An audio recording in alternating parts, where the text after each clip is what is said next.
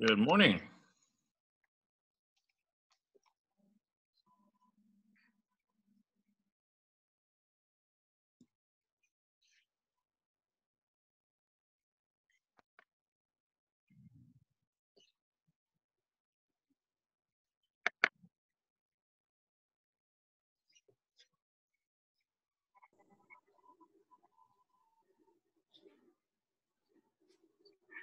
Good morning, everybody. Morning. How are we all doing? Okay.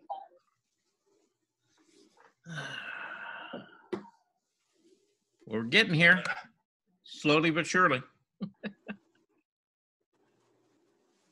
Charles, did you get an email from me about that inaugural painting? Who am I talking to, or who's talking to me? Jeanette. Jeanette. Oh, when did you send it? Oh, it's been about a week ago. The inaugural painting. No, I don't think I did. Well, just search your emails because I think, I don't know.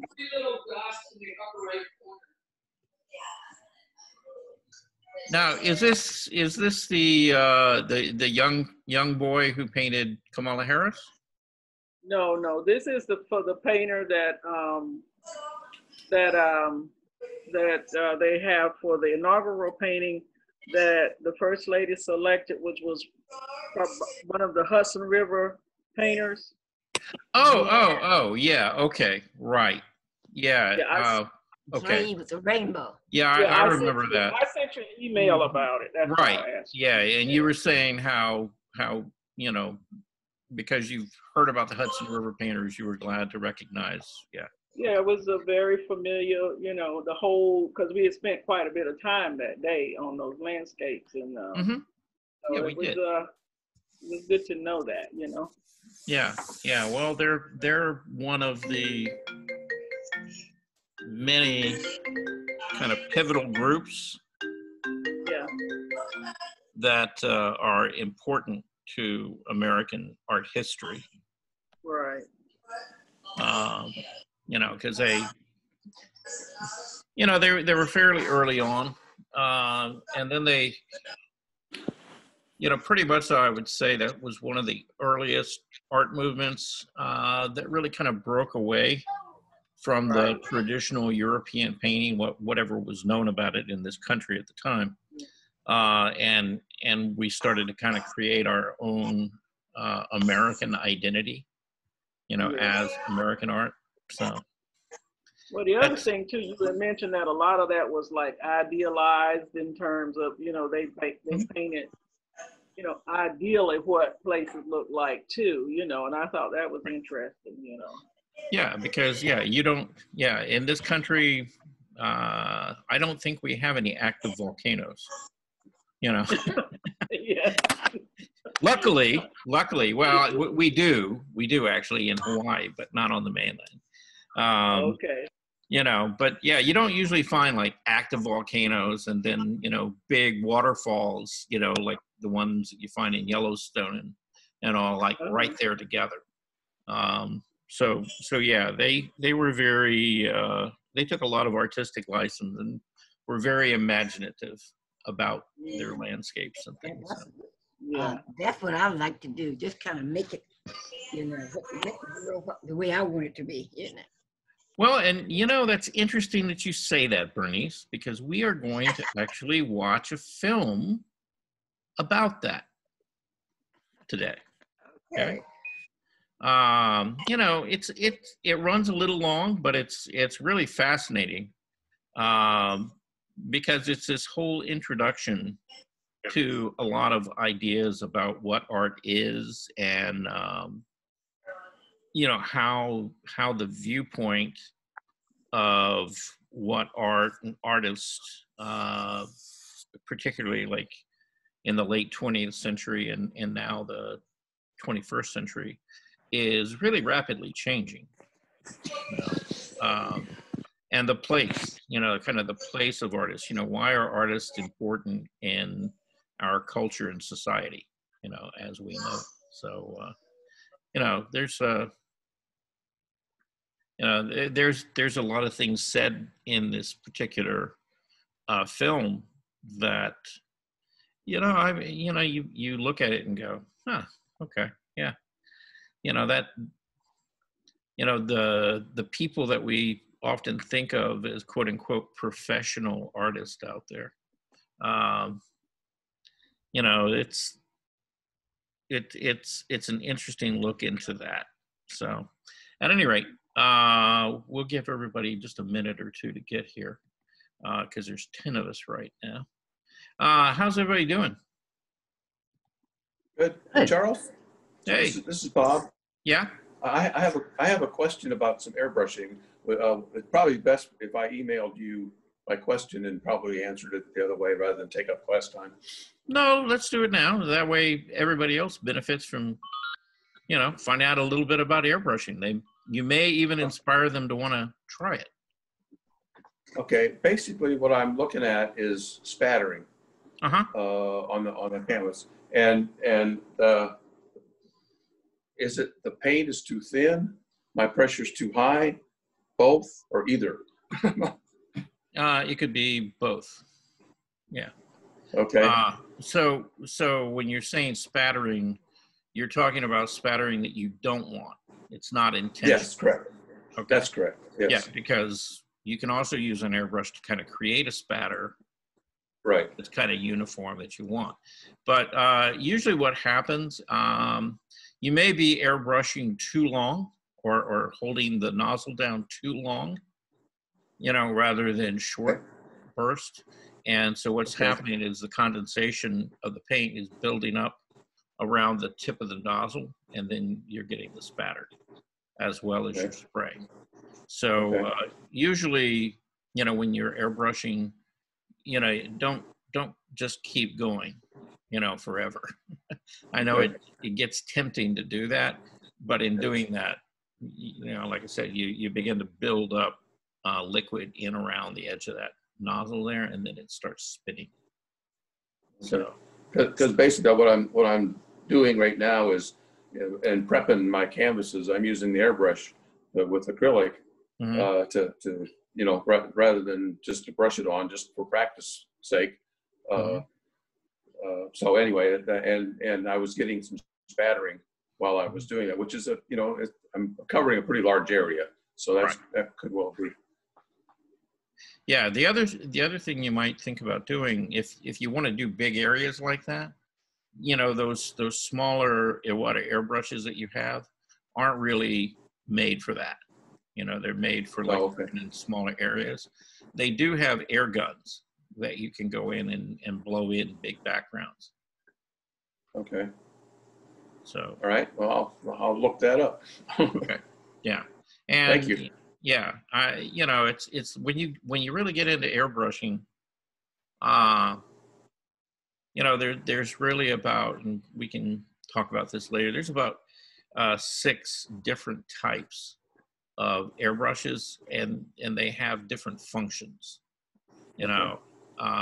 So really, you know, you got to kind of figure out the type of work that you do, and what you do more than anything else, and then, you know, get set I'm up. trying to figure that out now. Right. Yeah. Yeah. And you just started, so yeah, you probably don't know quite, you know, what you're going to end up doing with them. But like the Iwatas that you have, they're great airbrushes, but they're really made for, you know, like close in, you know, work in small areas, you know, not so much a big general background. Okay. All right. Okay. Well, we got about 12 of us here, so I'm going to start sharing stuff here, this film, because it does run a little bit long. Anybody got anything they need to talk about before we go into this? Any questions? This is a question about the airbrushes. Is it airbrushes? Is it the same as the airbrushes that you use for cake decoration? Yep. Yeah, same basic thing. Yeah, same tool. Yeah. Okay. Okay. Thank you. Why, do you decorate cakes? I love to do all this, if you like painting, you like decorating cake too. That's my enjoyment. But I have not used airbrushes. I use it once in a while, but with my friends, but no more.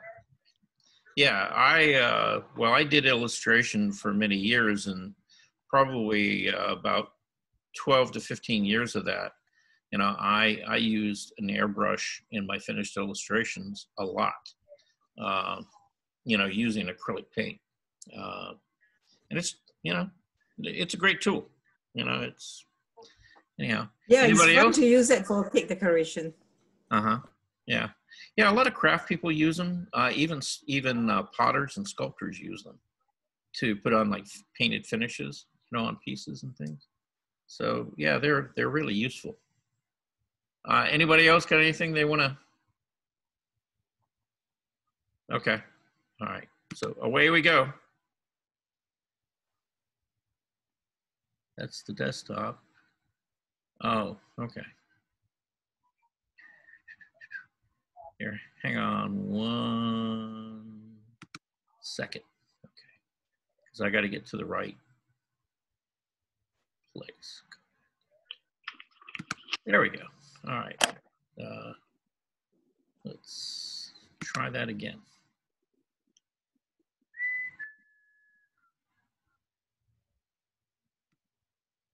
Where are you? There we go.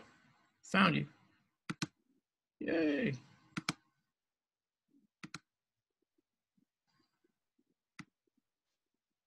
All right, hold on to your horses. I hope you have a cup of coffee.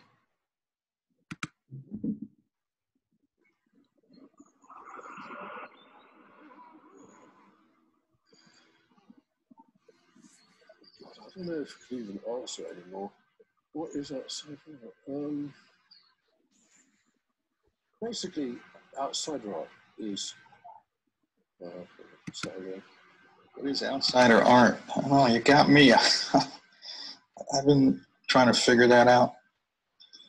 I've certainly been called worse things in my life than an outsider artist.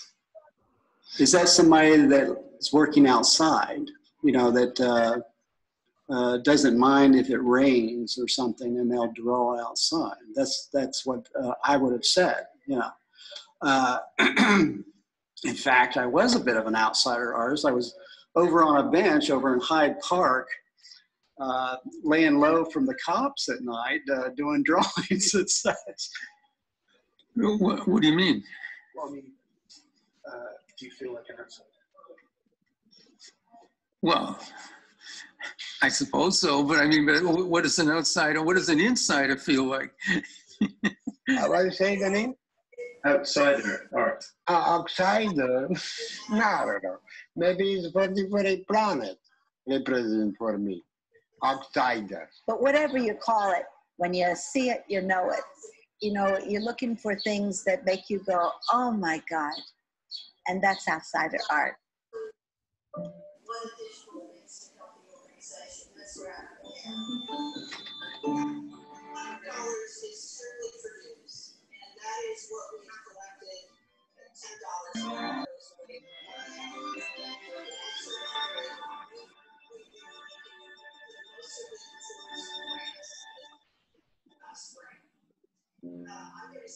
Once upon a time, in the Italian countryside, not far from Venice, there lived a young boy named Carlo Zinelli.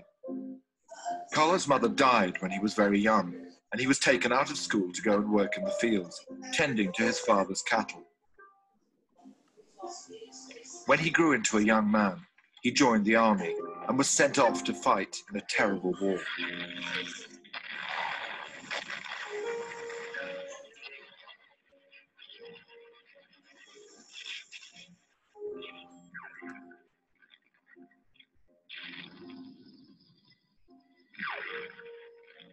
But he returned after just 2 months, and anyone who knew Carlo could tell that something was very wrong with him.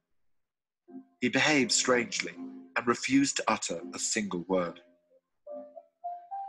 They tried to cure him with electricity, but that didn't work, and so he was sent away to an asylum with high walls and locks on the doors, and there he would stay, hidden from the world. One day, Carlo picked up a stone from the ground and began to draw on the walls. The nurses stopped him immediately, but Carlo couldn't stop. He wanted to draw everywhere, on anything. After a while, the doctors realized it kept him quiet, and so they gave him some broken old pencils and left him to it. Then one day, a Scottish artist called Michael Noble arrived.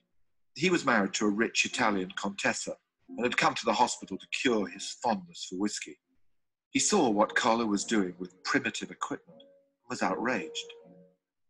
This man is an artist. You must let him create. And so, with the Contessa's money, Michael Noble created a studio inside the asylum with good brushes and plenty of paint. Carlo Zanelli may have been unable to talk, but something else poured out of him. Yeah, thank you, Stephen. So we way overran our goal, and I'm just so thankful to the whole committee for helping this year. Our number is $81,830. Now, kudos to everyone who helped. Floodgates opened. Carlo spent 8 hours painting every day, completely engrossed in his work. By the time he died, he had made nearly 2,000 paintings. These works were once dismissed as the scrawlings of a lunatic. Now, Carlo Zanelli's work is on show 70 miles from the asylum, at the biggest and most prestigious event in the art calendar.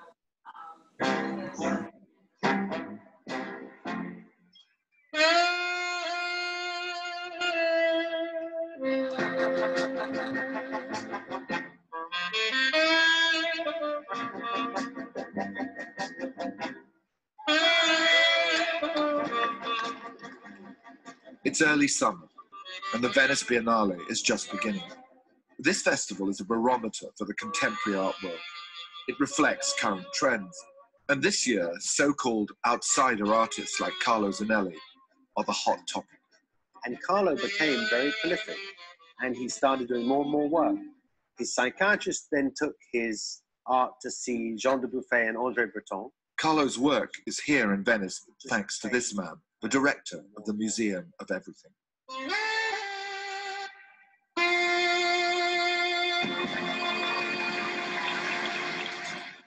The crosses there upside down must be the graves of the soldiers. And that star is the star of the Alpini soldiers, which he was conscripted. And you see that star everywhere. I think there are all kinds of riddles hidden in there, but I think they're just for him. From what I know, he didn't care. The minute he finished one, he sort of threw it away. And the nurses and doctors would grab them up, and quite a lot of them would make their way into their homes. But what happened to this work in the interim? Generally speaking, Carlo's been curated by and for, let's say, the outsider art brut audience. And that's why it stayed this sort of secret, I guess. Well, that secret is now well and truly out.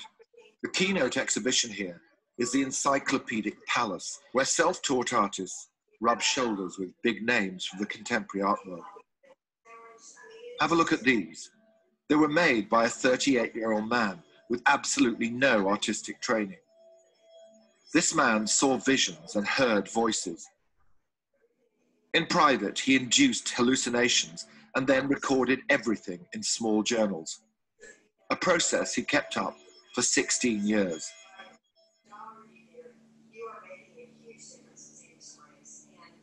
That man was Carl Jung, Richard, one of I'm the muting founding you fathers because of modern psychology. there's some background noise. Is he an outsider artist? I don't like to distinguish between insiders and outsiders, and that's what this exhibition is about. I've learned, particularly from artists, that artists are curious about any visual manifestations, and so I wanted to make a show for artists and for the public in which the distinctions between the professional and the self-taught are blurred. What this Biennale does is disrupt the story of art, as most of us know it. It brings us back to the most basic questions about the power and the purpose of art. What if there's this inborn urge to be an artist? Inborn in these guys who had no chance. The thing that I think we look for in art is a kind of urgency, like the artist could not help to do it. And what we have in contemporary art right now is a lot of calculation, where the artist could, there's no sense of that urgency or necessity. It's fantastic to see here all these artists who were always marginalized until now, and they're together with artists, and this is where they belong, obviously.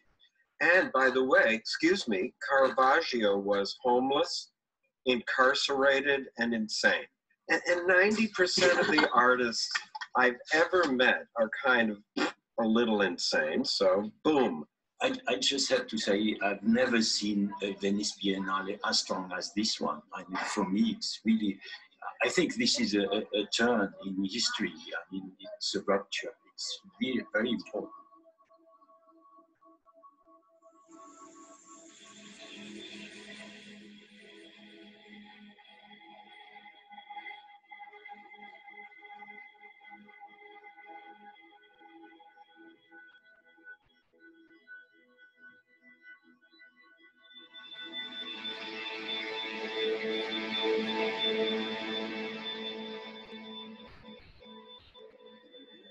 Some of the best work in Venice is by an outsider artist called Shinichi Sawada. The young man who made these strange and wonderful creatures works in almost total isolation at the top of a mountain in the backwoods of Japan.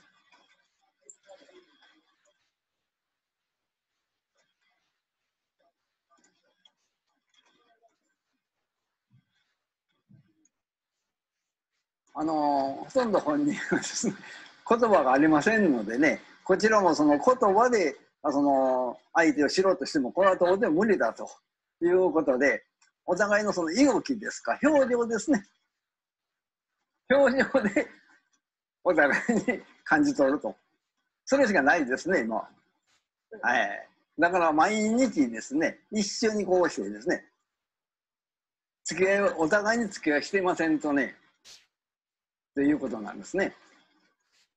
術のところ、それが分かればですね、いいんですけど、私自身も一緒にいてて、まだまだ分かりませんですね。ただあれが出てきたというのは、こちらが教えたわけでも何でもないんですけれども、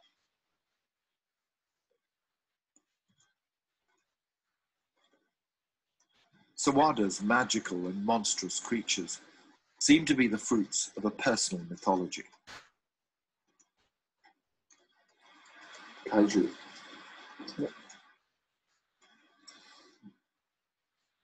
His work has been shown in Venice, London, Paris, Amsterdam, an exhibition record that would be the envy of any Goldsmiths graduate his age. But unlike those graduates, Sawada isn't engaged with the art world, the merry-go-round of dealers, openings, and endless networking. His autism means he is unable to engage with it. Why does he make these things? It's not for profit, certainly not for fame. Where does this urge to create come from?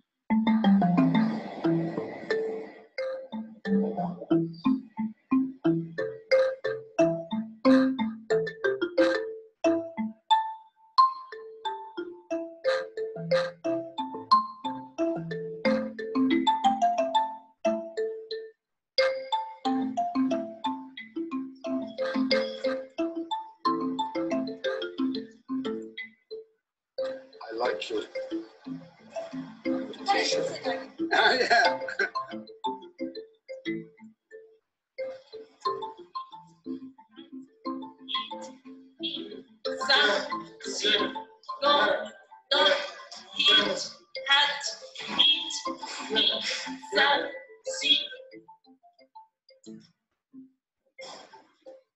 Japanese society expects everyone to play a productive role, whatever condition they may have. Akane Kimura makes 0.8 of a yen, that's half a pence, for every sponge she puts in a plastic envelope. In the afternoon, she draws. And those pictures have been exhibited in museums across the world.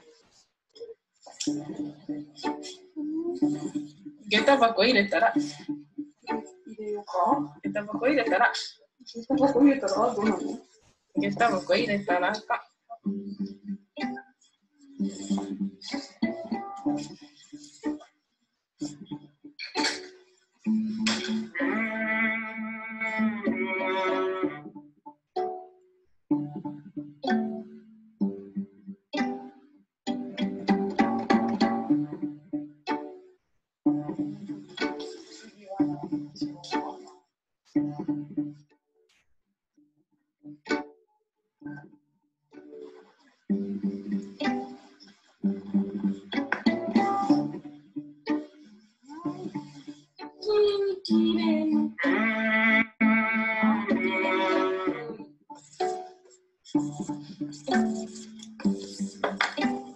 その絵を描いた後に興味がなくなっているということは、描いている瞬間をすごく楽しんでいるということだと思うんですよ。でも描き上がった後、それがこう人に認められているとか、それに価値がついたとか、そういうこと自体には多分ご本人の興味がないんじゃないかなと思います。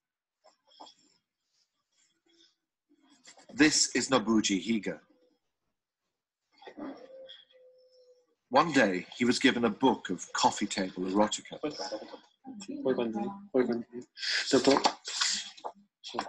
But he transforms those photographs into something altogether different.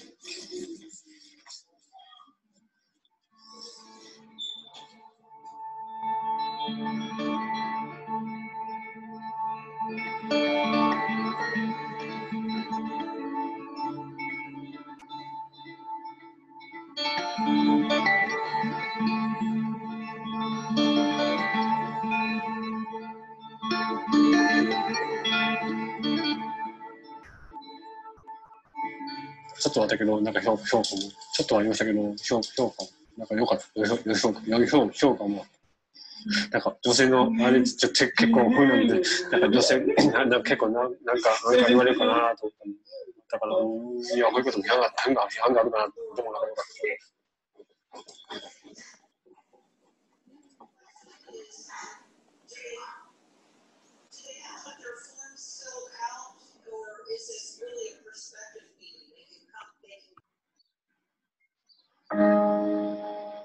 It was in the 1940s that a French artist called Jean Dubuffet first brought self-taught art out of the asylums and into the galleries. Dubuffet christened it Art Brut, a legacy of his days in the wine trade, where brut means raw or unsugared. He was interested in the lack of sophistication of the work, which he saw as its purity. For him, a spontaneous outpouring from the wellspring of creativity was the mark of true art. Cet art-là me paraît à moi le grand art et le seul art véritablement authentique, véritablement créatif. Ce que je recherche chez moi, ce sont des formes d'art étrangères à la culture et délibérément étrangères à la culture. Dubuffet toured asylums in Central Europe, hoovering up work and creating an alternative canon of art brut. He discovered people like Aloise Korbaz, a Swiss governess whose imagined affair with Kaiser Wilhelm II led to an erotic outpouring of drawings, collage, and murals. Or Adolf Wölfli, a schizophrenic goat herd and labourer who produced over 25,000 pages of drawings, literature, and music in his own invented notation, all of which he signed St. Adolf II. Dubuffet often had problems finding art because the hospitals rarely archived it. The psychiatric world didn't fully appreciate the value of what their patients were making.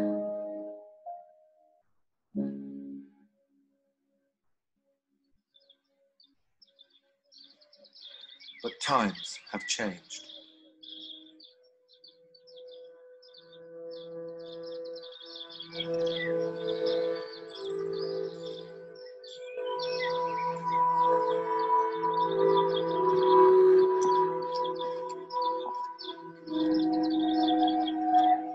Here in the forests north of Vienna lies the art group center, Gugging. Gugging is famous for its house of artists, home to 14 psychiatric patients who've been plucked from the Austrian system, thanks to their artistic talent.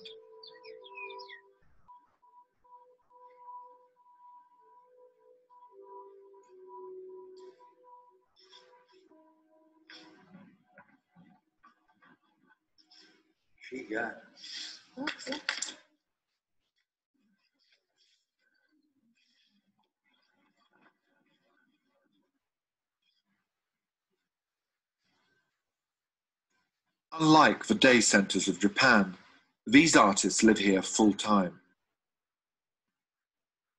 There is no obligation for them to make art, but still, it pours out of them.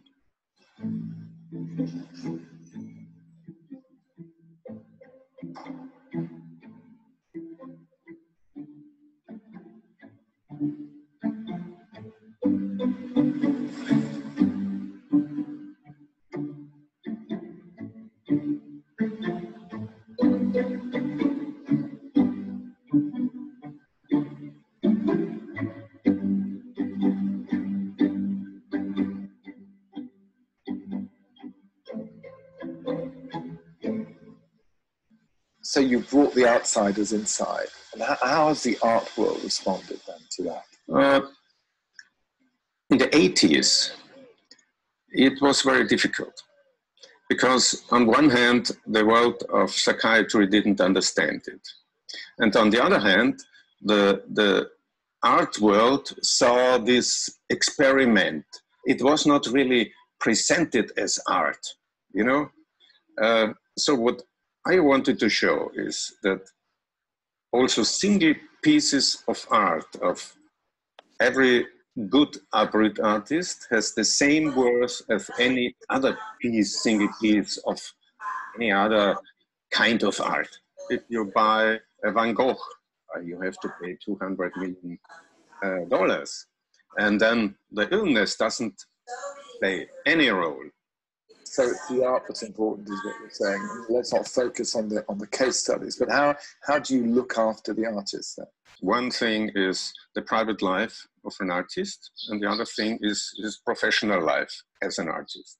So on the one hand, we supported the artists in their private needs, you know, with illness or whatever, you know. And on the other side, we managed more or less their art. We organized exhibitions, we made publications, and we selected their works because they themselves couldn't select so much. It's the same work as any gallerist works with his artist, wherever. Perhaps the best known Gugging artist is the now deceased August Waller. It was almost as though his creative urges could not be contained within his room and exploded into the surrounding countryside, which he peppered with his work on any available surface. The Vatican has the Sistine Chapel, and Gugging has August Waller's old room.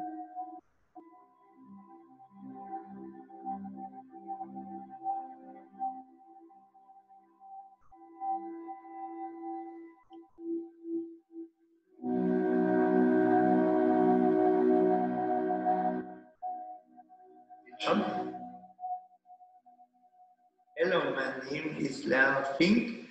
I came aus Klosterneuburg in the village Weitling. Ich mal schon seit 10 Jahren hier und meine Bilder waren schon zweimal in Tokio in Japan, zweimal in New York, dreimal in Paris. Come, I show you a picture.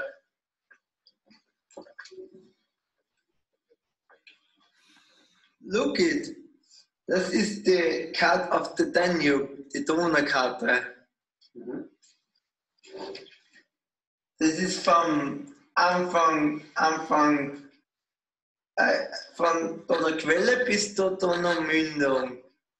Der höchste Berg von Deutschland ist die Zugspitze, ist 3000 Meter hoch fast. Dann ist da die Donau, fließt da runter so entlang. Da noch die Überholung der Innis, 517 Kilometer. Das habe ich aus dem Gedächtnis, alles aus meinen Gedanken habe ich das als Gedächtnis. Ich bin ein super Genie.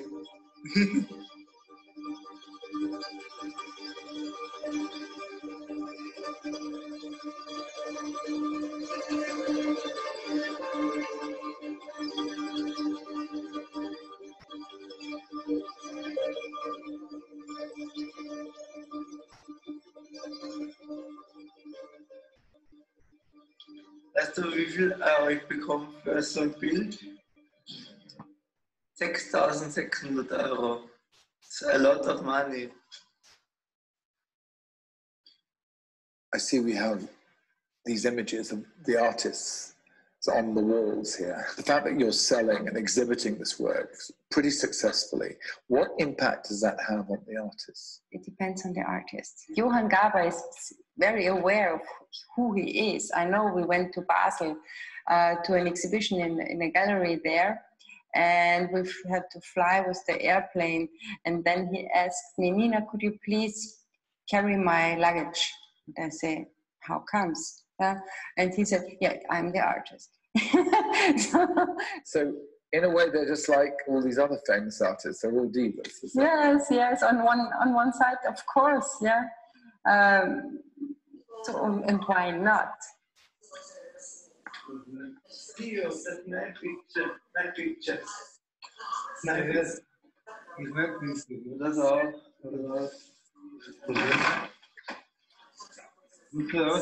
Ich schon. Nein, das ist ein da draußen. Das steht hier. Ich bin großer Künstler. Das sehen wir hier. Stabsfilme, Bücher. Keine Vorhörer, die Praxis gemeint. Und da draußen, ich sehe es hier. Hallo.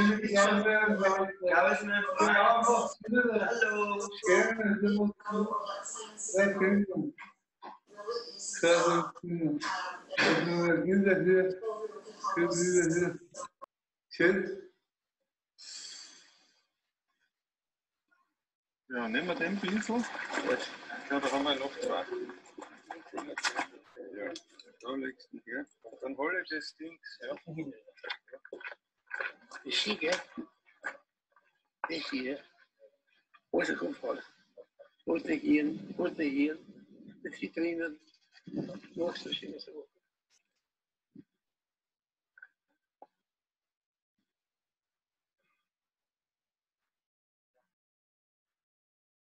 We have place for 14 people, nothing more. That means I invite somebody if I see that he has a talent, but if he will become an artist is a question. You never know, you know. It needs time. Sometimes it's very easy. Sometimes it needs 10 years. Sometimes it never will be. You're a very patient man. It's life goes over 80 years and not just for 3 months, you know.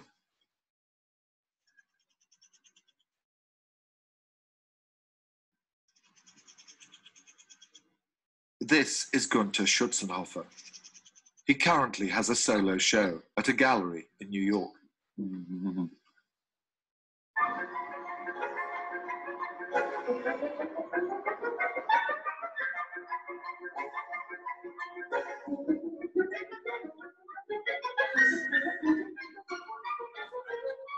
I love his work because it doesn't look like anything that I know.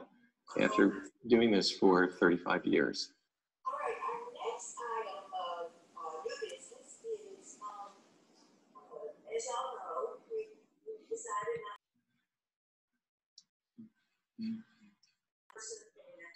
Was ist das, Gunther? Richard, I've got to mute you. Radio. This is a radio. Schützenhofer's work seems to have that ability to transport diverse people in the same way that an inkblot test does. I've seen it over and over again. You look at something and say, well, what is this image? And one person's like, oh, it's a radio. Oh, it's a car. Oh, it's an airplane. It's a comb.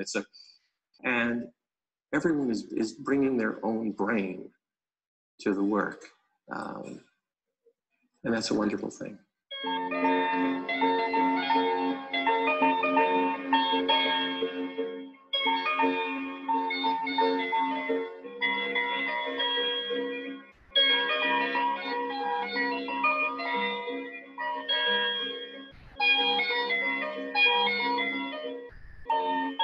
Everyone is desperately trying to put outsider art into a nice, neat little box. And it doesn't really fit in because it's something that happened independently.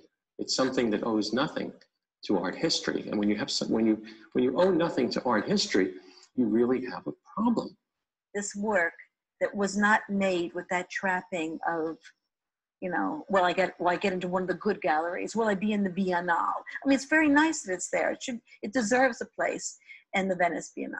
But at the same time, I don't want to be so much part of that whole, oh, what's the market doing? Because then you're like financial stocks. You should love it because it inspires you to love, not because people say, oh, this is safe now to love because it's selling big. We can all get in on it. You know, like, what is that? I don't want that. Well, we had grand ambitions about 10 years ago that we were going to try to create a whole category at Christie's of outsider art.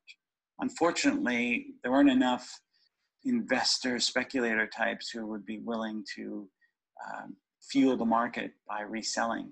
That is, I think, one of the problems we had with creating an auction category. Many of the passionate outsider art collectors are in some ways as obsessive as the artists they collect, and they love the works they have and they keep them. Aren't they beautiful? Yes, they are great. I've been collecting this group of cards probably for about 30 years whenever I could, either if they came up in auction or from private collections or wherever. Madge Gill was controlled by a spirit guide who she named as Minor Rest. Minor Rest. Yeah, but in my inner rest. I would think that these are a repeated self-portrait over and over again. There's an obsessive quality to many of these artists, and often, like the British outsider Madge Gill, they work in isolation. Where professional artists forge their creations in a dialogue with art history, the outsider is engaged in a monologue. One of the exciting things about seeing an outsider artist you've never seen before is you've never seen anything like it before either. Because each outsider artist is like an art movement of one. And they invent their own techniques, their own disciplines, their own ways of working, and their own visions. And that's why they come up with something completely individual each time. Now, this is a little picture by Joe Coleman. It's a self-portrait of Joe just after he'd carried out his autopsy on a dead body in a Hungarian hospital.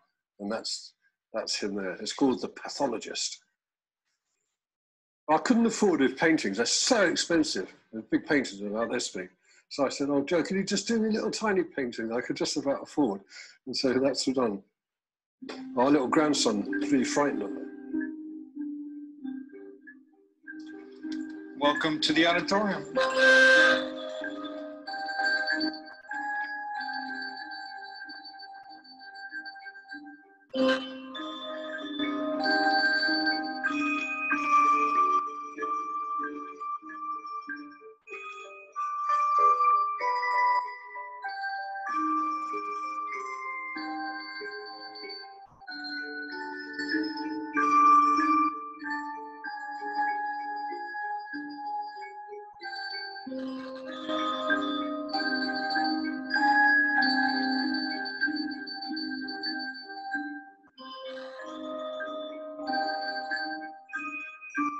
I got kicked out of art school, and then they asked me to be an advisor many years later after I had a certain following at that point. And so I said, okay, I'll be an advisor. So immediately I told the kid, get the fuck out of school, because you're not going to learn a goddamn thing in that school. You have to go out there and live, you know, and that's where you're going to find your art, not in art school.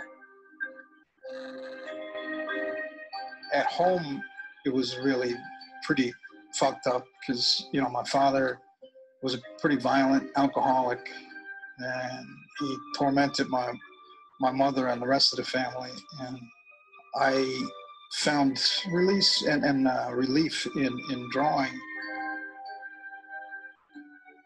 When I started painting, my brushstrokes were bigger, and now I barely even move my brush, and it's a one-hair brush, and I use jeweler's lenses.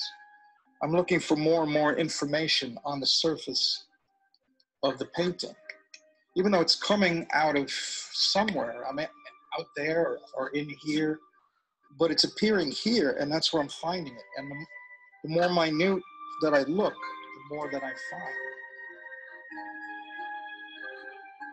I try to take care of the misfits, you know, and the losers. The losers never get to write their side of history, except in my work. Joe Coleman's customers include Johnny Depp and Leonardo DiCaprio. Prices for his paintings have risen steadily, and there's now a waiting list. People want the work quicker than his one-hair brush can paint it. In fact, such is his popularity that in a peculiar twist, he's now banned from showing at the Outsider Art Fair on account of being too successful. What does this tell us? Perhaps it suggests we fetishize these artists. We prefer them to be poor and struggling. Across town lives one such artist who fits that bill. Hi, welcome to New York. Come in. Come in here.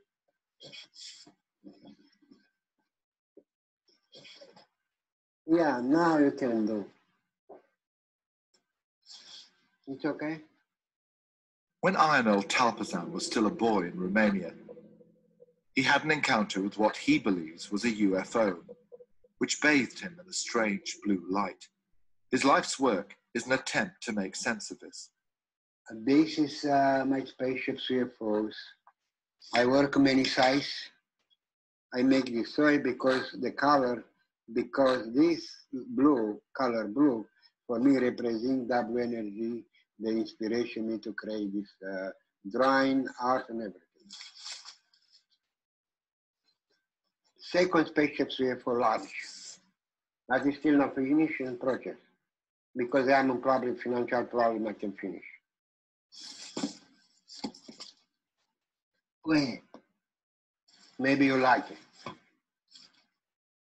All my art I do, I do experiment.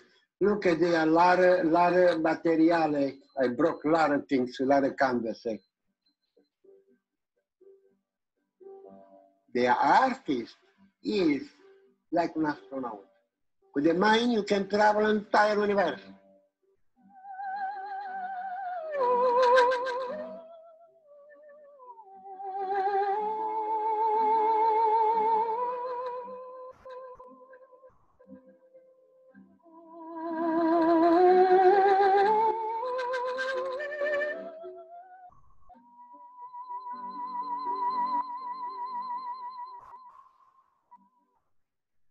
Ionel's parents sold him for just under £100 when he was a baby. As a young man, he took drastic measures to escape the Ceausescu regime and swam the Danube from Romania to Yugoslavia, eventually finding refuge in the United States. He's lived in this one-room apartment in Harlem for 18 years. It was at the Outsider Art Fair.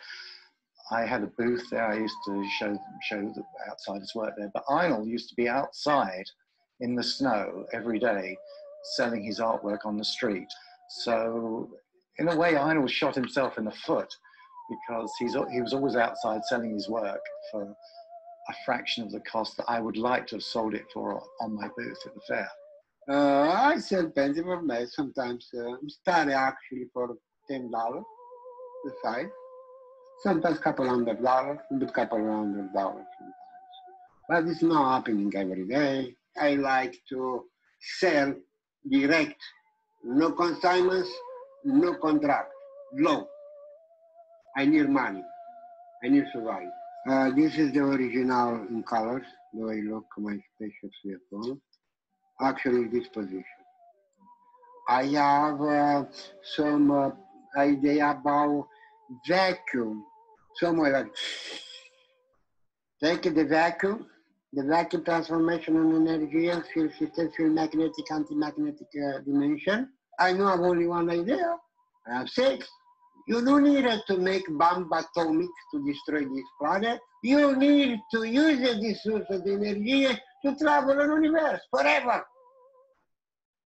But it's different time, different spaceships, therefore, different work. See? I do different. My art is unique art. Unique mind, unique art on planet Earth.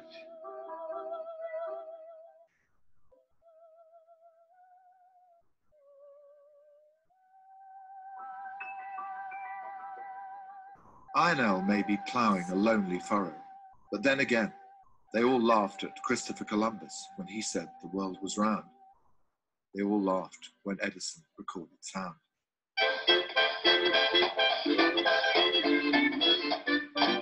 The alternative guide to the universe is brimming with mavericks. Self-taught artists, unlicensed architects, fringe physicists, and visionary inventors. Hayward Gallery director Ralph Rugoff treated me to a private tour as it was hung.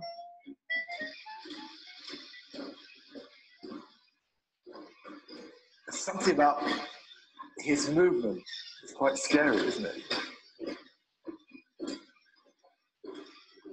Wu Yulu is a farmer in China who's taught himself how to make robots, using, again, whatever materials at hand. And he's made robots who commit suicide, robots who smoke cigarettes, robots who do the dishes for him. And this is a child robot. When you think about the idea of a child robot in China, given China's policy of only one child per family, who's going to be a sibling for all those single children? This is a remarkable French artist named Marcel Storr. These are all made in the 1970s. He was an orphan, he was deaf. He worked as a street sweeper in the Bois de Boulogne, and he would go home at night and make these incredibly intricate drawings. And these were cityscapes he called megalopolises, and this was his blueprint for the rebuilding of Paris, which he was convinced was going to be destroyed in a nuclear attack.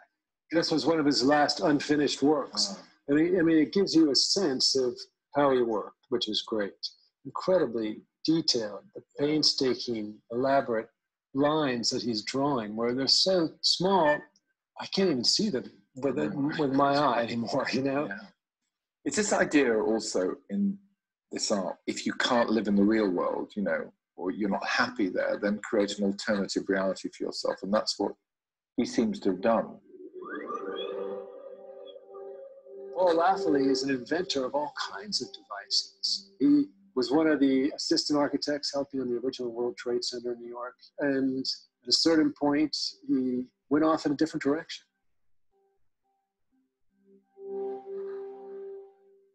It's good to be unknown for a long time, because then you can actually, you know, pump up what you're doing and make it into a format where they can't destroy it. Because if you're in an art school, that's the worst place to go. That's the one thing I said to myself, never enter an art school. But I did go to an architectural school, but got kicked out after 1 year for conceptual deviance.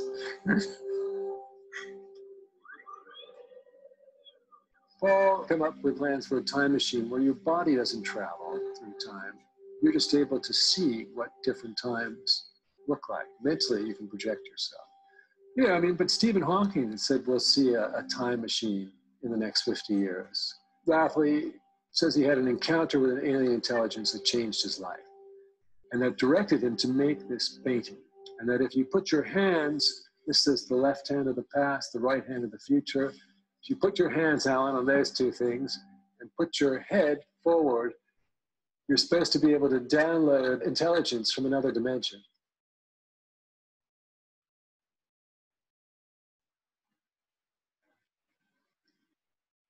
You look different. I'll let you know.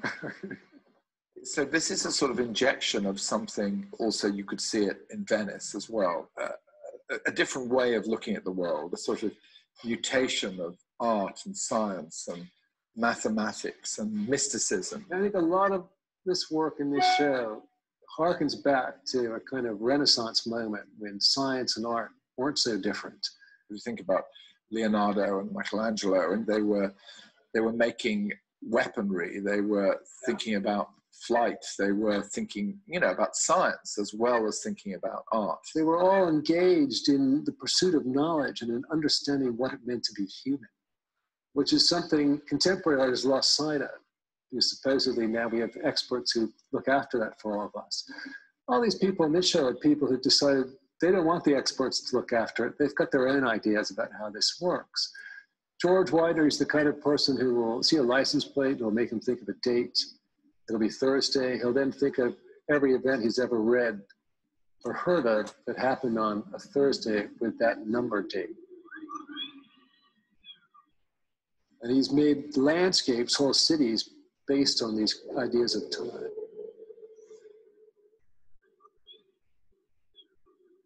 George believes in this idea called the singularity, which is that in the near future, machines will become intelligent, will have artificial intelligence. And a lot of people put this date at 2045, which now is starting to seem not that far away.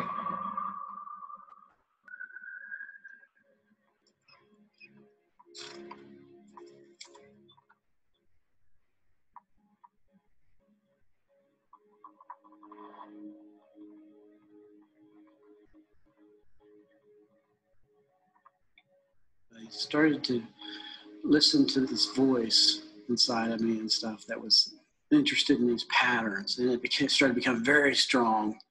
You know, I was institutionalized at one point, you know, because I was going over these things in my head over and over and over and over and over again.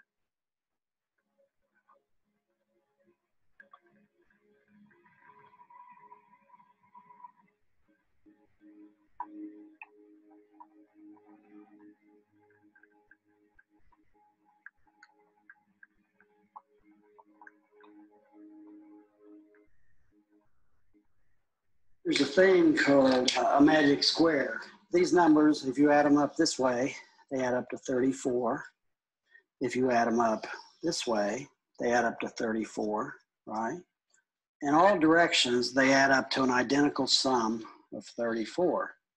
And in the case of this sculpture, all these, this 2, 17, 29, 11, 10, 5, and 13 add up to 70. And I create symmetrical patterns using the days of the week. And there's this linkage between the present, the past, and the future. What happened in the past was I was, you know, trying to do too much in my life. I kind of got overwhelmed and went from being an engineering scholar to being on the streets and stuff. Now I'm in galleries. I associate with dealers, art dealers. I show at art fairs. I sell my work. You know, so what to make of it? I don't know, you know. I don't think about it too much, you know. If you were to look at the Fridays of 1912, it's January 5, 12, 19, 26, February 2, 9, 16, 23, March 1, 8, 15, 22, 29, April 5, 12, 19, 26, May 3, 10, 17, 24, 31, so on, you know. So I see them in my head. They line up and stuff. And I feel that there will be huge technological changes in the future. Machines will be able to scan these very rapidly and see these interconnections and find this sort of interesting. They're going to need artwork too, the robots and machines of the future. So I'm simply making some work for them and stuff to relax with and stuff. I'm just being useful, I think. That's what I'm doing, you know.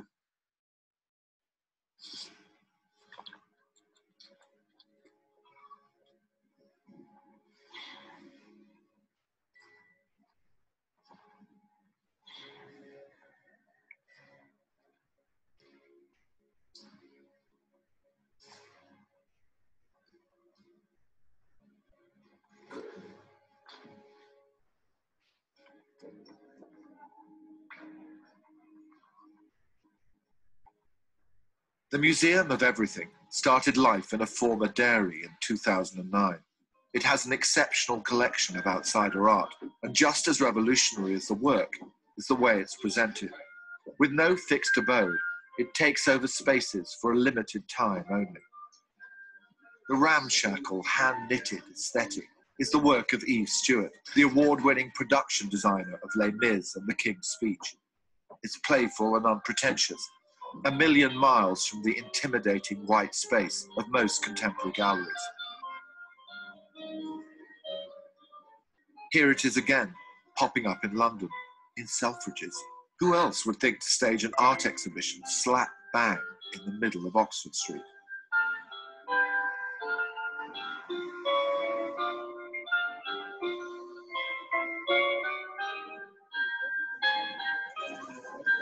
This man pops up everywhere too. The museum's freewheeling director, James Brett. Now he is the ringmaster of a traveling circus as it hurtles across Russia, sniffing out secret works by unknown artists. This convoy has collected new work in 4 different Russian cities. And now it has come to a stop in Moscow for a huge show of that work at Dasha Zhukova's garage.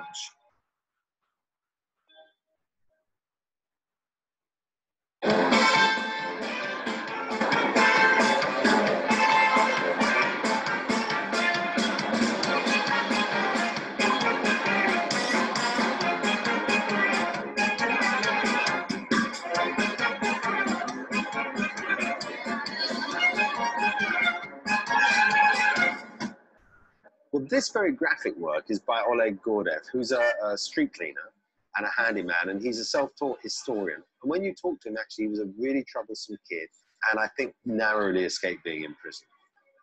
And he's a sweet character. But obviously, as you can see in this wall, there's a lot of Nazis. It's one thing to have one Hitler in your show. We've got 2 Hitlers. And that Hitler is what sort of sold me on him, because it's Hitler, and he's just realized he's lost the war. And if you look at his features, you can see the pain. This one, which is again, you know, same period, it's a Russian soldier seductively licking the cheek of a female Nazi officer. And there's something about the humor of the whole thing, but actually he's thrilled by these episodes of war. And I somehow nobody else was doing it like that. I certainly hope he's not a fascist. I can't really tell.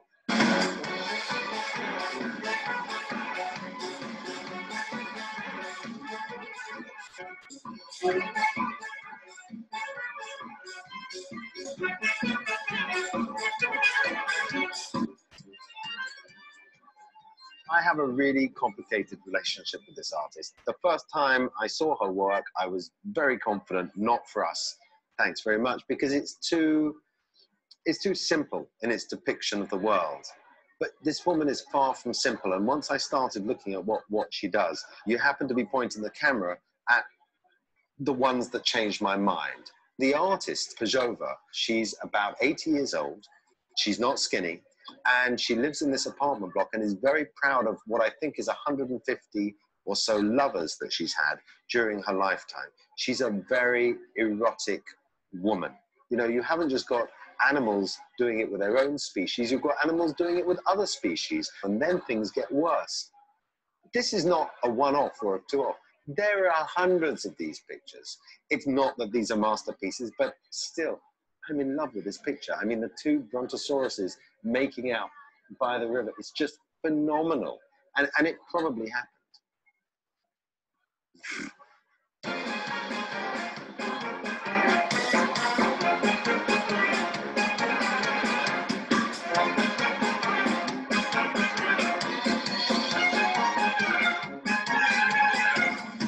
This artist you've got to look at. I mean, you need to take a big look. This is a 15-year project of one man who goes every day to the park in Nizhny Novgorod and paints the same or virtually the same landscape. And what he's documenting from the top of this to the bottom is the weather. My only sadness is we were only able to get a year off Victor. I was hoping for 5 years. The whole of this museum in Moscow couldn't contain all 15 years. It took us 6 months to persuade him to allow us to show it here. Partially because he said, well, look, someone's going to call up and they're going to need to know what was the weather March 2010. I said, no one's going to call you up. This is a great opportunity to communicate your life's work. There were very few contemporary artists who would spend 15 years on one project. He didn't even make it to the opening of the exhibition because he was afraid that he would miss a day of doing this. Это здорово, потому что статус самодеятельного художника повышается, что это не двоюродные братья. Я не вписана в contemporary процесс. С другой стороны, что значит outside? Может быть, все мы, кого называют аутсайдерами, на самом деле самый-самый, не в самом конце, а в самом начале. I love the word outsider at the beginning because, of course, I felt it associated with me, and I can be weird. And I like that weirdness. I like my differences. But the more I looked into it, the more I thought this just can't be correct. I realized that the mainstream museums were using it to segregate. The other big thing for me is not to present it as the work of a bunch of crazy people. I mean, if I'm really frank, that's often the assumption. And so the other key issue is to say, look, who's crazy? Who's disabled? Who's able? Why do we think that if someone has a mental health issue, it's just a cut and dry thing? Everybody has a mental health issue. It's a question of degree. And once you start to understand that, I think you take a step back into creativity and our reasons for making. Why do we create? Picasso said that every child is an artist. The problem is how to remain one once we grow up.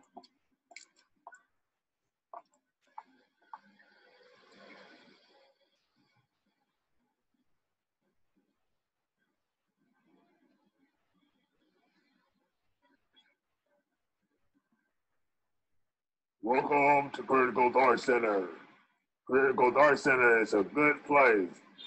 Yeah, let's go do it.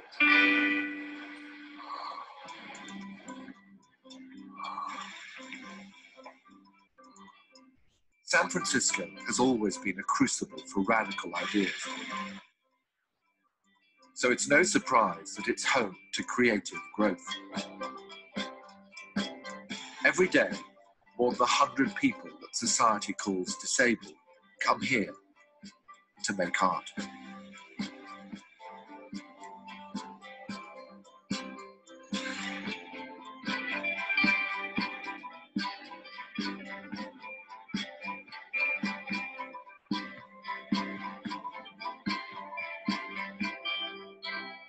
The notion was by the founders originally, Elias Katz and his wife Florence, that there's an innate creative impulse in all humans, and given encouragement and materials, that will come out.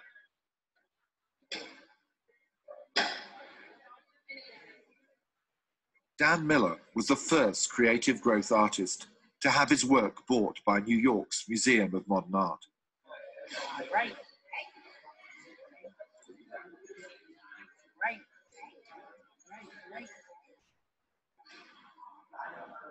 For me, when I watch Dan work, you see a kind of anxiety and frustration, almost as if everything he needs to say is in his head and he's just really struggling with getting it out. For most of us who are speech enabled, we were talk it out, and Dan doesn't seem to be able to, so he needs to draw it out and really hope that someone will understand, will get the translation, that will get the urgency of his message. Don't pick up the bottle cap. Right. Right, Jenny? Right.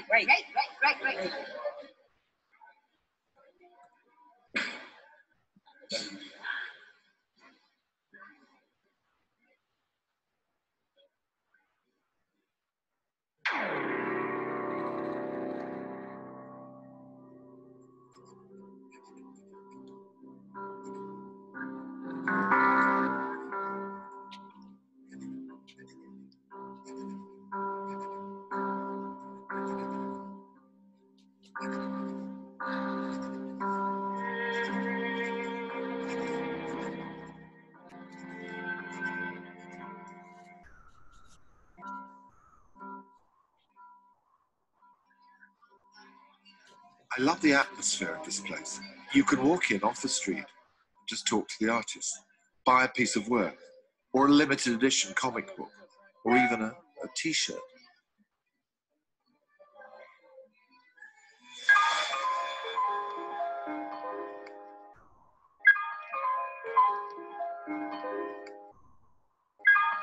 Now, brown is the color of chocolate, which we all know and love. Taste that chocolate, and you cannot tell if it's made from Hershey, Ghirardelli, or Dove. For in that tasty chocolate delight, there is no black, there is no white. Oh, DJ Disco Duck, that's me. The All-Star Chocolate Heroes. You've created a whole new universe here. Oh, yes. Where did the All-Star Chocolate Heroes come from? Well, it all just came from my hand when I decided to have some superheroes of my own.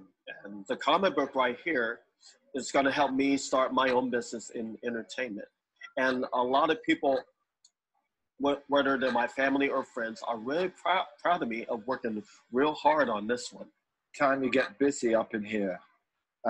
This is their crib. Their crib is where they live, I take it. Yeah, yeah. Green Nose, he's the type of arch enemy who hates everything to do with chocolate. He doesn't even like to drink hot chocolate because he thinks that chocolate is no fun, but that's not really true. Chocolate can be fun.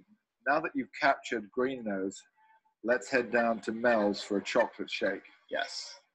So it all ends. That was their reward for capturing. Oh, here they are having their chocolate shake. I dedicate this one to all the ladies who have pretty feet, and for men and guys who appreciate women's pretty feet. They can express how they feel like I have. They can say nice things about a woman's pretty feet in a sweet, positive, symbolized manner like I have. You can't quite see their feet, though. But... Well, I can, because I have good vision. And here's where the feet are at. Right now I'm dealing with hair loss, but I'll have a plan to get my hair back. You've got a plan, eh? Mm-hmm. Let me know about it. Oh, yes.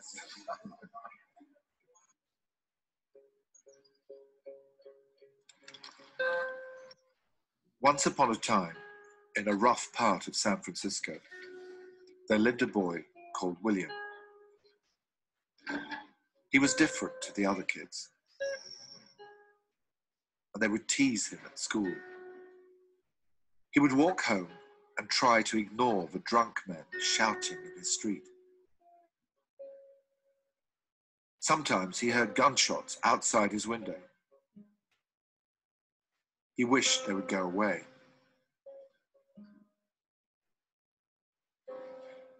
Then one day, he came here and began to draw. He drew the people who had been shot back to life. He drew his city, but the way he wanted it to be. And he drew beautiful and strong women he'd never met.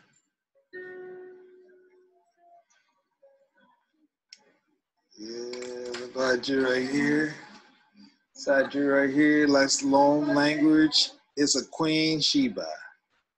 See, she's a peacemaker. Long language, the peacemaker. And she has beautiful eyes.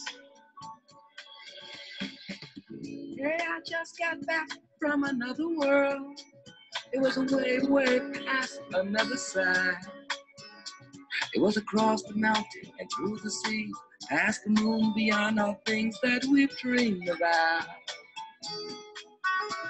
You never in your life seen such color that glows like a twinkle in an eye. Ooh.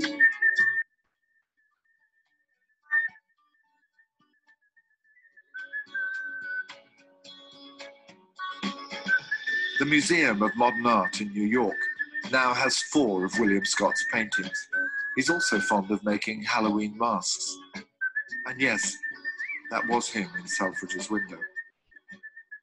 William's been doing a series of paintings very recently about reinventing his life in the 70s. So William paints himself as either a successful basketball player or popular at the prom or with a happy, healthy family.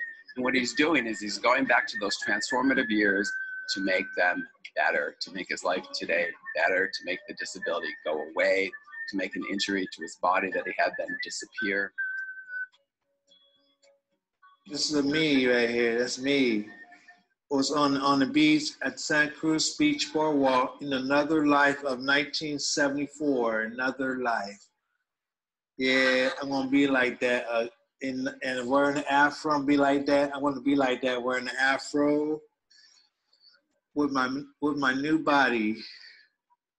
With my new body, a perfect body. That's Michael Jackson. Yeah. So you're on the front cover of Modern Painters with it. That's right. It's a great picture. That's Christina. Yeah, invention, yeah. Dear Christina Hernandez, I have been single for a long time. I am tired being, it bothers me too much. I wanted a wife real bad. I've never had any kids. I wanted to become a father for good. Christina, I wanted you to be putting me into friendship and social skills. Yeah. Have you developed your friendship and social skills? You're pretty lovable, William, I think. Yeah.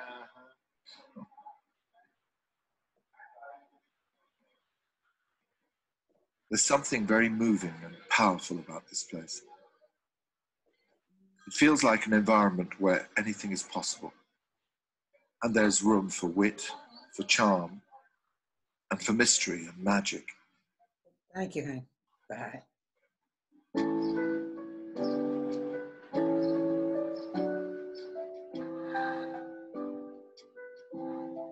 Art is about looking at the world in different ways.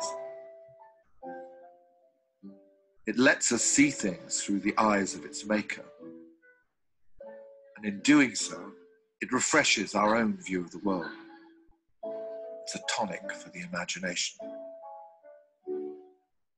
Every one of these artists has created and inhabits their own world with such conviction that it becomes recognizable to us. And the best part of all is that we are invited to step inside.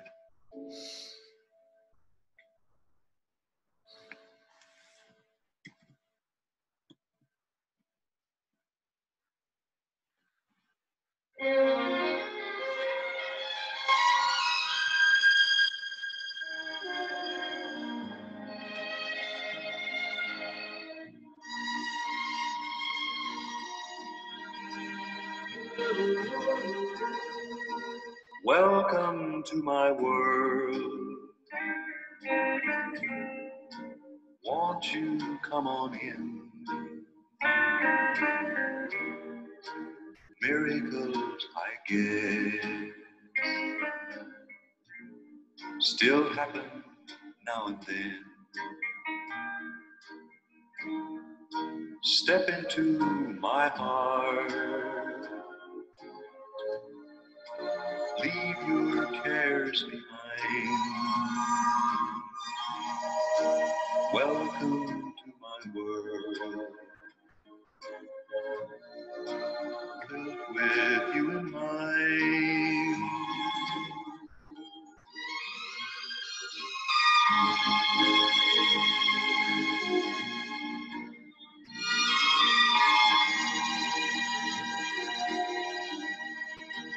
Waiting just for you.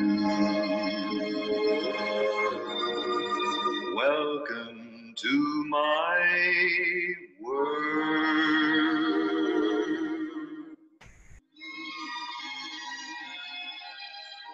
Okay, that's it. That's it, Jack. It's a wrap. What are we doing?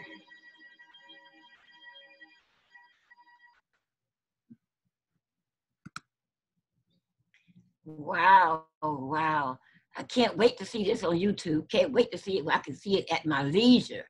Oh, I tell you, welcome to my world. Welcome to my world. That was really good. Welcome to my world. So you guys enjoyed Chow, it? can you give us a link of that video again? I really like to watch it one more time by myself. Sure. Do you have the link? yeah, I'll send it out. You know. Yeah, please do. Please do. Okay. Yeah. Thank you. Yeah, that was it was a Out of my head. yeah, it was a great piece just because, you know, it introduced you to this whole idea of outsider art and to the question of, you know, really what is, you know, outsider art, and is it really outside, and why would it be considered outside? Just because these people are not trained, or they, you know, we view them as having a disability or being a little different than, you know, what we consider to be, you know, quote unquote normal. You know, and, you know, we've talked about that in this group. You know, I mean, as, you know, when we look at, you know, the people, you know, that attend this class, you know, it's like, how many of us are really normal, and what is normal? None of us. Yeah, we're all Not me. Yeah, and it's okay, you know. It's kind of like, that's the whole thing about, you know, making art, is it gives you a chance to kind of express who you are. So anyway, I wanted to share that with you. Anybody, any comments, questions, anything like that? What was how would I get that on YouTube? What was the name of it? Well, here. The title. Yeah. He says he's gonna send a link. Let's see, click. Yeah, I was gonna send out a link. It's Turning the Art World Inside Out. Oh. Okay, that was the name of it. Yeah, I saw that, and you know, I was like, okay, you know, I could do a painting video or something like that, but I figured, no, this is a little different. This will get you guys thinking. And, you know, mainly for me, you know, I want you to kind of go away from this and think about, okay, some of you still kind of have this thing about, you know, well, I'm not really an artist, you know, and the fact is, really? You know? I say that because what's in my head I can't put on paper. So how come I can see it but I can't put it down, you know? Well, but you do, you know, now, and that's a whole nother discussion. You know, that's a struggle with technique and with familiarity of materials and things like that. And that just comes from doing and experimenting and working with materials. So, you know, over time, and we've talked about this, you know, many times, you know, draw more, you know, paint more. You know, the more you do it, you know, you're not going to get worse. You're only going to get better. So, and, you know, the hardest thing for an artist is not really the technical part of it. It's the, you know, it's more the concepts, the ideas, you know, and what do you want to say? And that always seems to be the biggest struggle for folks. So, anybody else? Real quick. Beauty is in the eyes of the beholder. Yes, it is. I mean, that definitely proves that point. Yeah. Yes, absolutely. Yes, agree. It is. Okay. All right. Well, I hate to cut this off, but yeah, we've been here a little bit, and I'll be back at 2 o'clock. And some of you guys have sent some stuff in. If you want to get stuff in, send it to me via email, and you know, we'll take a look at it this afternoon. Okay. Okay. All right. Thank you. Okay. Yes, thank you. Bye. Bye. All right. You guys take care.